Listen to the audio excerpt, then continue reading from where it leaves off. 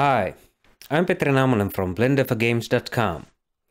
In this video, I'll show a quick tip that everyone should know when starting to learn Blender. Here is Blender at its initial state. We will quickly find out that we can select anything from the viewport by clicking the left mouse button. Instead, we end up moving a circle called 3D cursor around the screen. This is just weird, and too many people suffer trying to learn Blender this way. At some point you will encounter a piece of knowledge that these buttons can be customized. And this is how. First we'll go into the File menu. Then we'll select User Preferences. And here we select Input. And then we change the Select with Switch from right button to left button, and this means the mouse. And then we select 3D View from here, and then 3D View Global here. And then we have to change the Set 3D Cursor to something else than mouse. So I'll change it to Ctrl-Alt-C. And then I'll change the rest of the mouse buttons as I like them to be.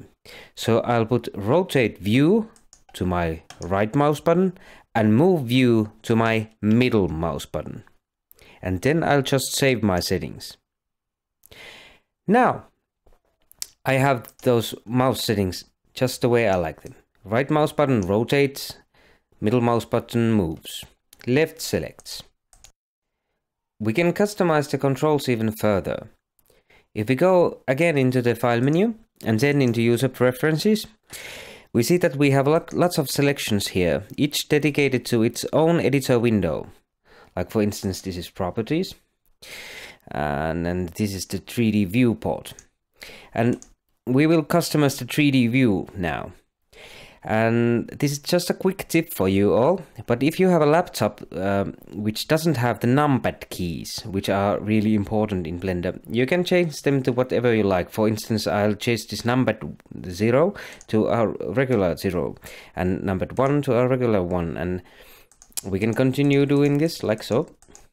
And then we can change the control number 1 to control 1. But I won't save these settings this time because I don't want them to be saved. Okay, thank you for watching and please subscribe.